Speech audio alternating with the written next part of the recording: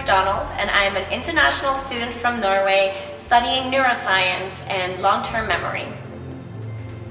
I decided on the University of Lethbridge because it's close to the mountains and the staff was really helpful during my application process.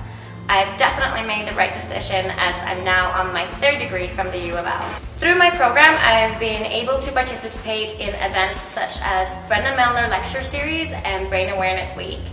Both events invite internationally renowned researchers to come to U of L and to talk to the public and academic community. We've also been able to go into local high schools and elementary schools and teach young students about the brain.